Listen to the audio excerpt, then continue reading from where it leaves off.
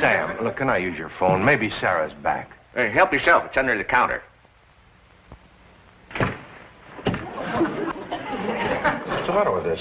That's the longest cord the phone company had. I've been after them for 5 years to give me a longer one. Fine thing. My phone is on top of a pole. This one. Hello.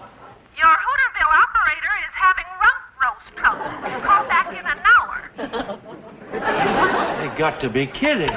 People don't kid about rump roast trouble. Rump roast trouble? That's a new recording. At least it ain't in the phone company album I have. You put out an album? Yeah, the company gives them to you as a bonus if you don't complain about anything for a whole year. Well, I'll never get an album because I intend to complain every day until they improve the service. That knothead, Mr. Trendle, doesn't know the first thing about running a phone company. Hi, Roy. Hi, Sam. Douglas, Newt, you were saying? Yes.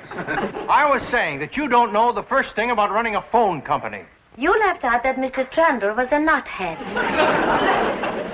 Have you got some kind of a complaint? Yes, I have.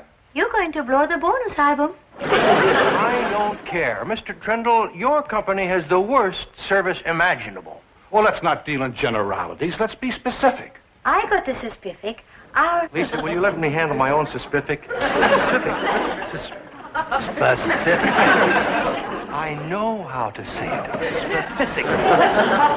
Ever since we moved here, our phone has been on top of a phone. You are in a tizzy. Well, you would be, too, if you try to get a call through for 4 hours and there's nobody on the switchboard. Nobody on the switchboard? No.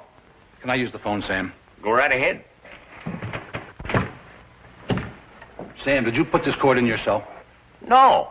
Well, you must have, because they're not supposed to be this long. Oh, hello, Sarah. Now, just checking to see how everything is. Nobody there, huh? Oh, I meant to tell you, when you have a few minutes, would you take the Christmas tree down? Good girl. Well, she wasn't there when I called before. Are you sure you know how to use a telephone? One part is the mouthpiece. That's the part you're talking to. I know how to use a phone. Yes, he does. He took phone lessons in New York. I never took phone lessons.